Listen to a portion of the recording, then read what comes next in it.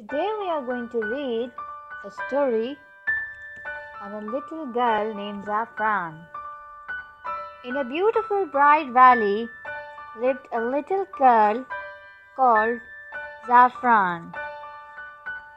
She lived in a small hut with her mother, who worked in the nearby saffron fields. Zafran loved the saffron flowers and the butterfly which fluttered around them. One day, Zafran and her mother went into the fields to pick some of the very special flowers. As her mother picked the flowers, Zafran pretended to be a butterfly. She fluttered through the flowers, and as she fluttered, she sang to herself, "Pretty little butterfly, can I fly with you?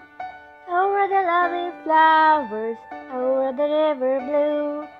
Pretty little butterfly, can I fly with you?" Suddenly, Zafran stopped and looked around. There were no saffron flowers and no butterflies. Zafran did not know where she was. "Which way?"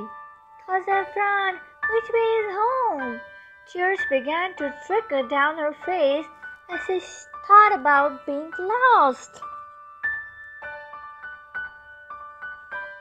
And just as she thought that she was lost forever, never find her mother, and never see her home again, that someone grabbed her arm.